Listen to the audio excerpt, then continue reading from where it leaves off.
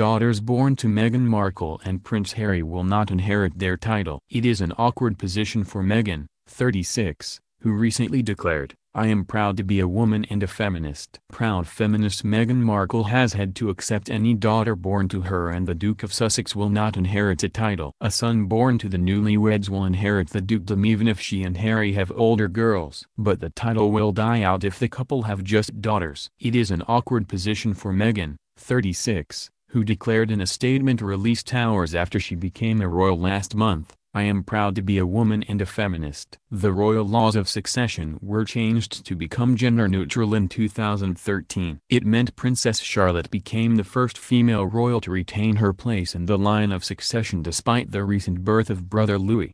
But priority within the peerage system is still given to male heirs. Pressure group Daughters' Rights has campaigned for a law change after a number of hard luck cases highlighted the rules favoring males. When the 10th Baron Braybrook died last year with no male heir, none of his 8 daughters could inherit the title, or the 6,000-acre Audley estate in Essex. It went to a 4th cousin once removed who owed his claim to an ancestor born in 1750. Meghan's statement was on the monarchy's official website, updated to reflect its new member. Her page highlights her lifelong commitment to causes including those promoting women's empowerment. Her work with bodies such as UN Women are also noted.